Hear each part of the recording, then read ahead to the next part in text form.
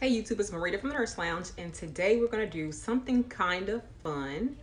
I am a registered nurse, as you all know, and I just finished doing Nurses Week videos, and I really enjoyed doing those videos and having that content for you all. But I wanted to do something where we could kind of explore what my quirks are as a nurse.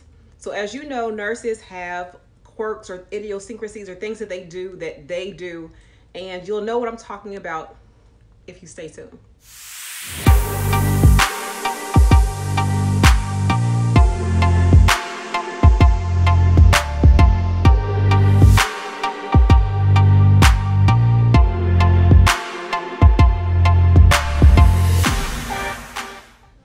All right, so we are back. My name is Marida. I'm a registered nurse. I am wanting to do this video because I want to do something kind of fun, uplifting, or just something that is serious this video. So what I decided to do was tell you 15 things that I consider to be a Dr. Marida P quirk when it comes to nursing. So 15 nurse quirks about me is what the title of this video is.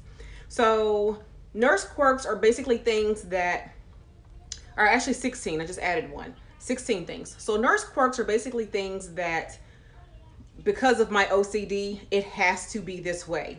And mind you, we are nurses. Because we're nurses, we know that things have to change from time to time. But for the most part, I have to have things just like these things listed. Otherwise, it kind of gets on my nerves. So let's go ahead and jump right on in. All right. So the first thing is, believe it or not, I am rarely on time. And what I mean by that is, I'm not one who's just chronically late, but if we have to be there at 6:45, I am not that nurse who's there at 6:30 to get her things together and get ready to get on the floor. No, I'm the nurse who comes in at 6:46. But when I do come in, I come in ready. I come in with my clipboard, everything ready to go, and they're not really waiting on me, so to speak. I don't have to come in and get coffee and things like that. I come in and definitely get my stuff done and be ready to take reports at 6:46 when shift changed at 6:45. So that's the number one thing. You will hardly ever catch me early. So if I come in at 6:40, they're like, oh my gosh, what happened? Why are you even here this early? And I'm like, I don't even know. You better write it down because this won't happen again. So that's number one. Number two is, once I get to work, and I'm trying to kind of go in order of my day and things that I think of in order of my day at work, but I may jump around some. Number two is, I'm territorial. So at the beginning of the shift, we all have to figure out where we're sitting. So the first thing I'll say is who's sitting where. And when I say who's sitting where, that means once I claim this seat, nobody else can sit here. Now, mind you, doctors do come in and sit in your seats from time to time, but as the nurses who are working on the floor that day, who is sitting where? So if you're sitting in the back cubby, I'm sitting in the front cubby, somebody else is sitting somewhere else, that is where we sit the entire shift. That is it, you know. Now I will, if I'm not using the computer and maybe a doctor sitting in their station and they want to, they need to sit in mine to chart, I'm perfectly okay with that. But what I'm saying is, we're not changing seats all day long. I like to put my things down, come back and sit it down somewhere, and they know that's my spot. So that's just me. Some nurses like to play musical chairs all day long. I'm not like that. I'm like, let's find out where we're sitting and let's stay there the entire day. Number three, if you watch my videos long enough, especially my work with me videos, you will know that I eat breakfast around 7:30 in the morning. So I come in, get report, and after I get report, the first thing I go do is, okay, got report, I'm headed off to go get me something to eat. That's the first thing of anything. Now, if we have an emergency or something going on, obviously I'm not going to go eat breakfast. But for me, I'm definitely someone who eats breakfast, and I order the same thing every time. I order an omelet with mushroom, ham, and spinach usually. And I have some type of fruit, depends on what they have, usually pineapple or a cantaloupe, strawberry, something like that. And then I'll have me a Minute Maid cranberry juice drink or something along those lines. So I definitely am predictable in that sense. Okay, so breakfast at 7:30 is a must for me. I always want to have protein because it really helps gives me the fuel that I need to get through at least my morning assessments and things like that. So that's number three. Number four is that I love to cluster my care. I have my book here, if you can see, and you'll see me look down from time to time. I love to cluster my care in the mornings. So I will not start my assessments until it's time to do my first med pass. And our first med pass is at 9 o'clock. However, we can pass our meds as early as 8 a.m. So after breakfast, which is at 7:30, I eat. Then I go kind of check my, well, I usually check my Mars before I go to breakfast. I kind of check that. But if I didn't check before I go, then I'll check it when I come back from breakfast. And I check my Mars, see who needs what when. And then after that, I tend to get all my medications together, and then I usually will go and cluster my care. So I'm doing my assessments that morning. I'm doing passing the meds if they have meds due. And then I'm also doing vital signs and getting my water pitchers filled. And I'm doing that for my whole 6 patients that I have. Excuse me, I do that for everyone. That way, when I'm done with assessments, I'm done with assessments. That is on a typical day. There are some times where I have to go, stop, go, stop, go, stop. But we're talking about on a typical day where I normally have a routine. And this is what I like to do. I really like to get those things done all at one time. If a patient calls out, you know, then I will go take care of their needs or whatever. But for the most part, this is kind of what I like to do. My next thing, when it comes to assessment specifically, I don't like feet. So that is number 5. I do not like feet. I don't like touching people's feet at all. I wouldn't say it grosses me out, but I wear gloves anyway, but I wear gloves especially if I'm touching somebody's feet. And it doesn't make a difference how beautiful their feet are, how polished, how whatever.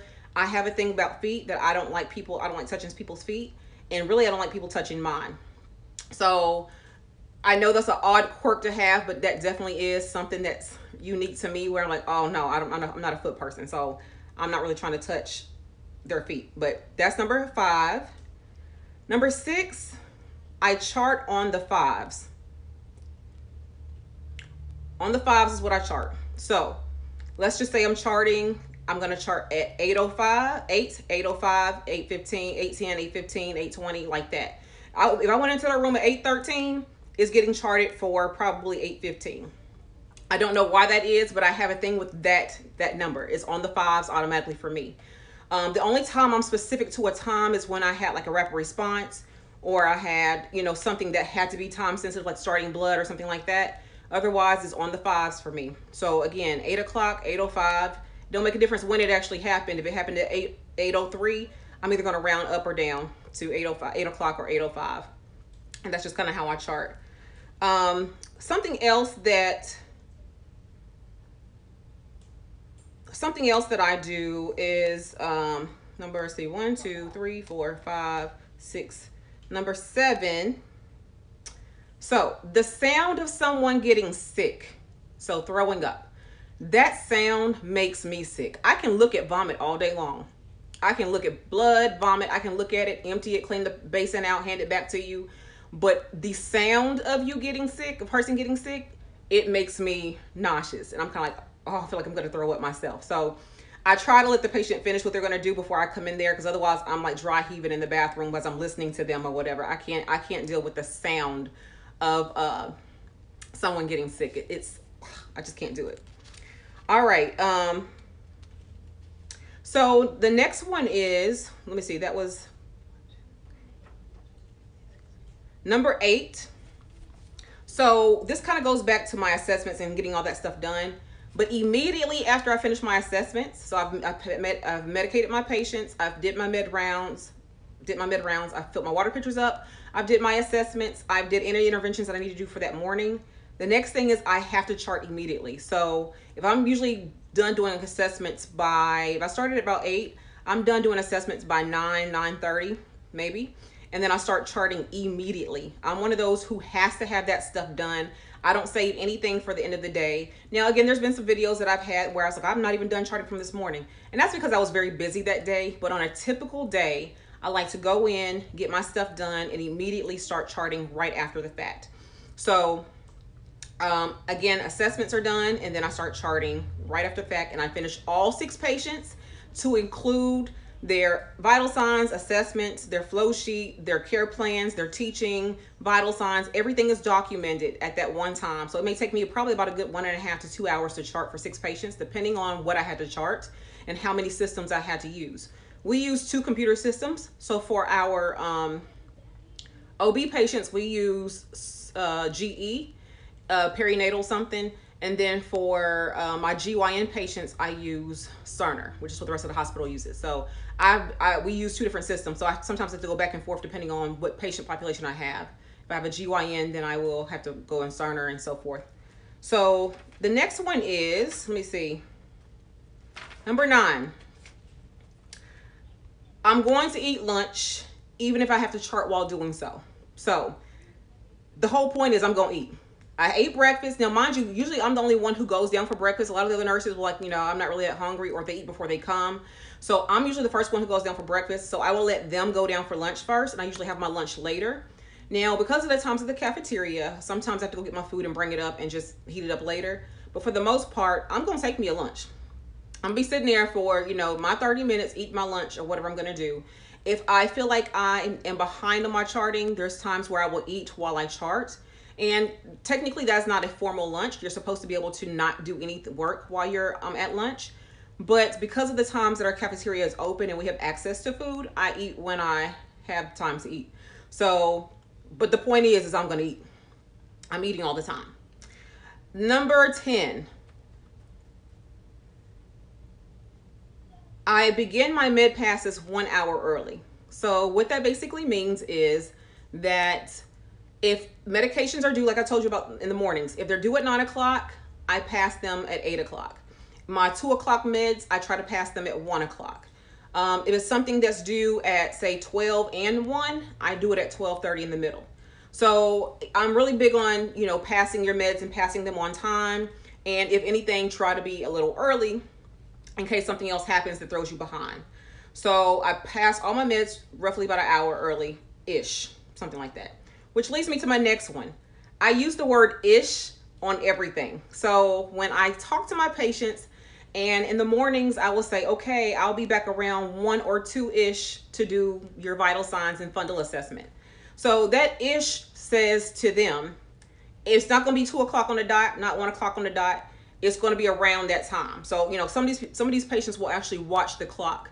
And when they watch the clock, they're like, okay, you said you're going to be here at 2 o'clock. I said, no, I said it's going to be around 2-ish, which means 2:15, maybe 2:30, something, maybe 1:30. It just depends on what's going on with me and my patients. So ish is the word I use all the time. And I will say that all day long. I say, okay, I'm going to be back about 4-ish or 5-ish to do your next set of rounds or whatever it happens to be.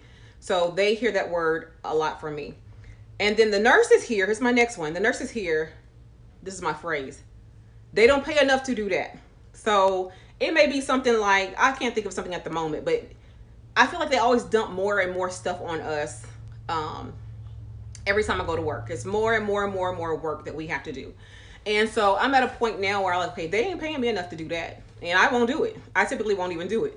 So if it doesn't involve patient care, if it doesn't involve my direct pay, doesn't involve some type of injury of some sort or something happening to my patient, I'm like, they don't pay me enough to do that. So when these nurses go around, I don't know, I can give an example of something. Let me think of something real quick. Maybe it's to, here's the example. So at one point in time, our food ambassadors, which are the people who brought the trays up to the patients, they had quit or got fired or something had happened to them. And as a result, the nurses were supposed to leave the floor. The nurses were supposed to, food services would call and say, your patient in room such and such's food is ready. We were supposed to go downstairs, go pick up their food, bring it back, and bring them the dirty tray from the previous meal. Times 6 patients, and because I work day shift, times 3 meals. I said, they're not paying me enough to do that. I'm not doing that. And I didn't. All the other nurses did, but I didn't. I said, well, if y'all want me to help out with that, y'all need to bring all the trays to the patients to our floor.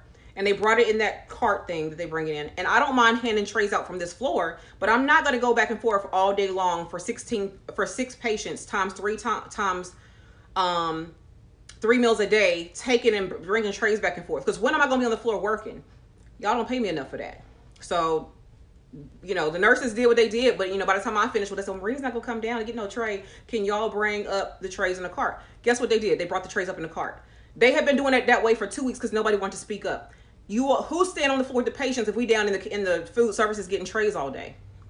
Again, they don't pay me enough to do that. So no, they hired some food ambassadors, and now we good to go. But I don't do stuff like that. Like, no, I don't mind being a team player. I don't mind helping or whatever. But what they were trying to do, or what they were doing, is putting more responsibility on me. If something happens to my patient on the floor, I'm still responsible for that while I'm down there getting trays. No, no, no. You all need to hire someone for that. Or if we're gonna compromise, put all the trays in the cart thing and push the cart up there, and then we will deliver trays to the rooms. I had no problem doing that, and I had no problem bringing dirty trays back to the cart for them to take back down. But I wasn't going back and forth to the cafeteria or food services all day to get trays. I wasn't doing it. Another quirk of mine is I love to eat the hospital ice.